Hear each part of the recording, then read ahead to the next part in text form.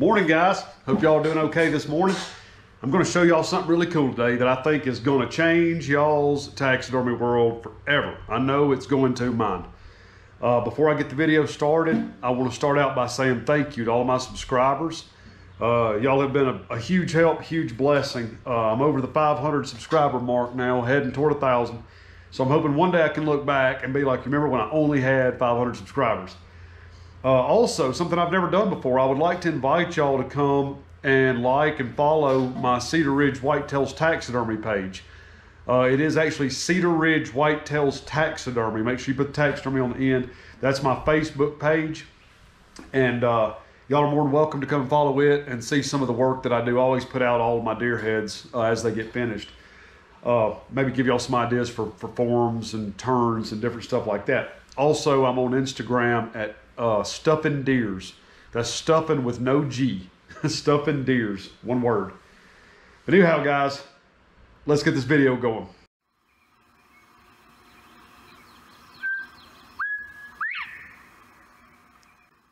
Good morning.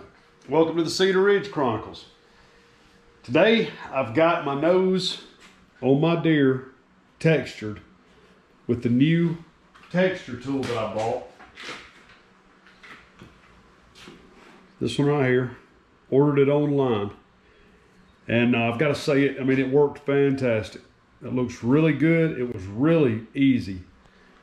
Fast, simple, and to me looks better than any texturing that I've ever done.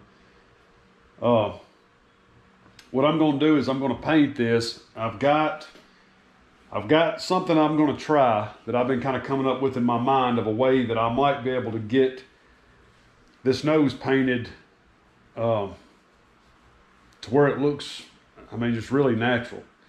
I don't know. I'm going to try it and I'm going to film it. And if it turns out good, I'm going to put all this online.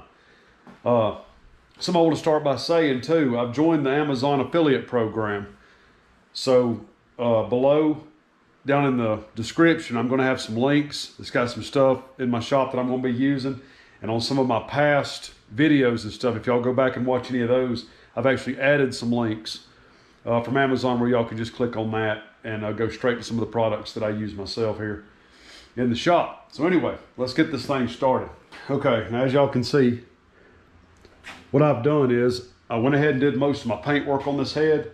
I went ahead and just sprayed the nose with flesh colored paint.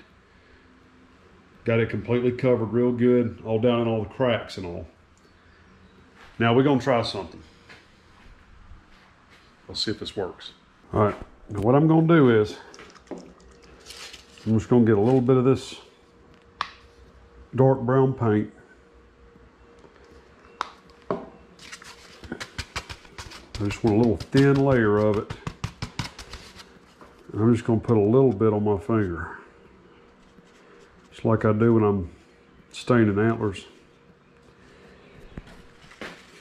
See if this works.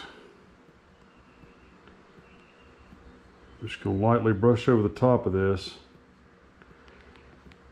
See if I can't hit the top of those nodules and leave the pink in between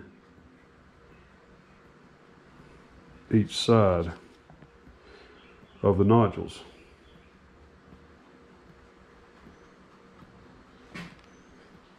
Guys, I think it's working. I think as long as I don't use too much paint at a time, because you don't want it to get down in there.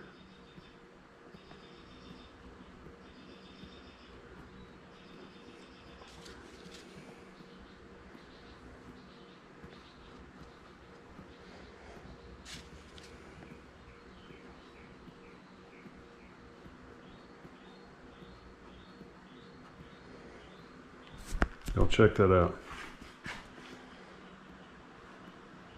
I think it's working.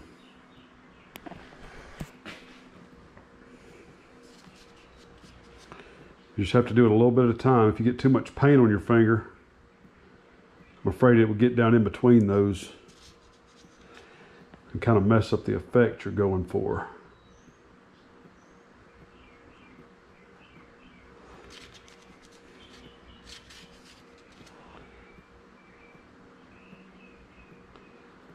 Each little layer you put on there, as it kind of dries, you just keep layering it, getting as dark as you want. Y'all, that's gonna look great. It is really, really working like I wanted it to.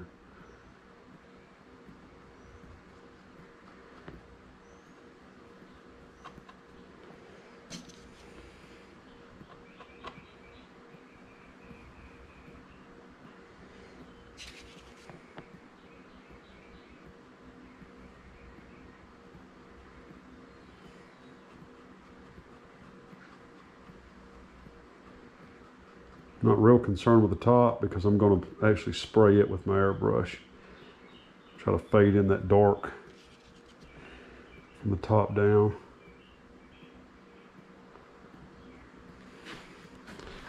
Hey, y'all, look at that.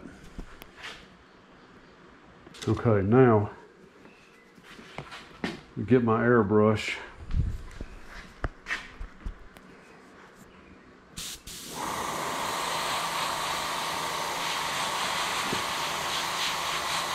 And we'll start giving a little bit of color from the top down. Just kind of fade that in.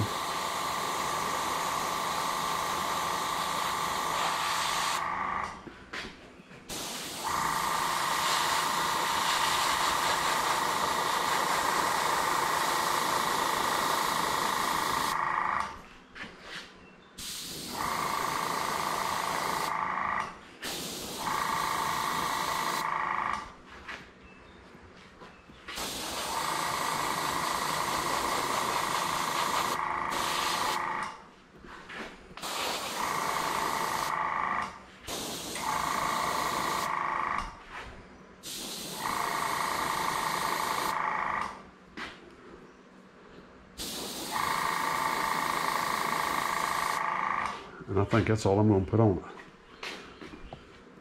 it. Golly. Y'all, that turned out amazing. Take this out here in the sun. Maybe y'all can see it a little bit better here.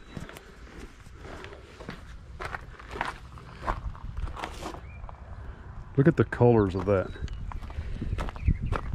Hope y'all can see that as good as I can here.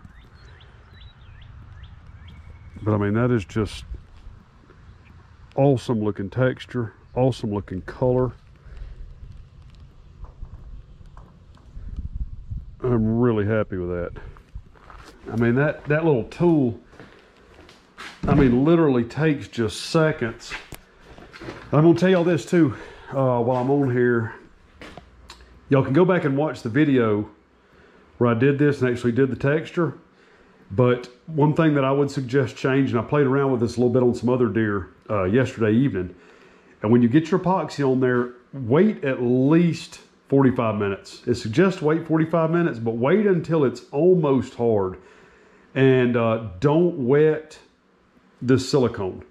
Once it gets to where it's nearly completely dry almost, I mean, you can probably wait an hour. You just don't want to wait too long or it won't texture. But it seems like the drier the better, because you get a little bit sharper lines in your definition. And if you don't wet this, if you just lay it on top of that modeling clay, I'm sorry, the epoxy, and take your hand in a cup like that right there and just press and press down and then pull off. That way you don't smear or cut or move any of this into that epoxy. And you end up with a little bit better texture on the edges. If you're not able to get the entire edge with your hand cupped like that, if you'll take this and kind of turn it inside out just a little bit like that and just roll it on the edges, it'll take care of everything. You'll be finished. And now hit it with some triple thick.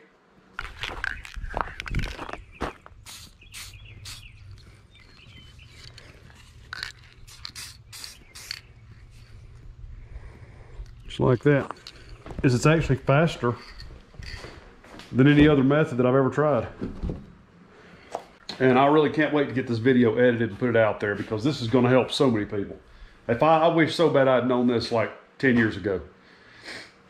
I don't know if this was available 10 years ago, but it sure is nice. Anyway, guys, thank y'all for watching. Don't forget about the links in the description.